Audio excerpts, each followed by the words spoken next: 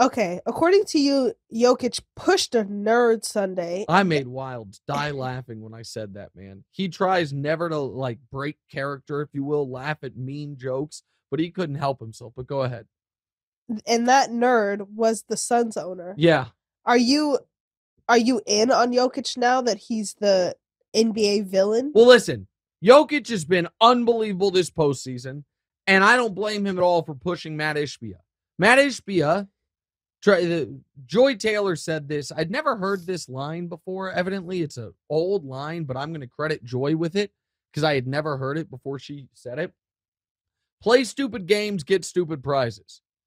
And Mat Ishbia was playing stupid games, and he won a stupid prize, which is a giant Serbian gentleman shoving him in the chest. And then he flopped like a fish on a boat. So I'm glad the NBA didn't suspend Jokic. The funny thing about it is this. He almost assuredly would have been suspended if that wasn't the Suns owner. Some people thought he was going to get in more trouble because, oh my God, you pushed an owner of the team.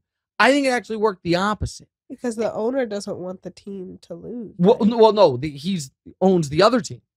Oh, so, right. but True, but if he had just shoved a random fan sitting courtside, I think he gets in way more trouble because the owner was clearly trying to, like, insert himself in the action, and he didn't really feel like just a civilian. It was someone who has a connection to the team, owns the team, and was, because what happened, if people didn't watch it, the ball goes out of bounds, a Suns player falls down, Jokic, and the ball bounces to the Suns owner, brand new owner, just bought the team.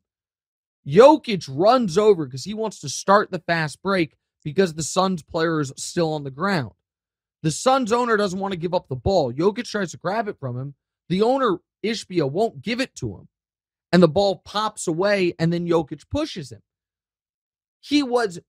Ishbia was inserting himself into the action. Jokic didn't like it. I liked Jokic's post-game press conference. I did not believe Jokic should have won the MVP 2 years ago or last year. It does not mean I think he stinks. And far from stinking, he's been awesome in the playoffs this year. Now, it is true that Jokic has a history of some dirty plays. This was not one of them. And it's really good the NBA didn't suspend him. And I think Ishbia looks way worse than Jokic in the. Hey, thanks for watching. Hit the subscribe button to get more from the show, and make sure to click the bell to get notified every time new content drops. Check out full episodes of What's Right wherever you get your podcasts, or just click the link in the description below.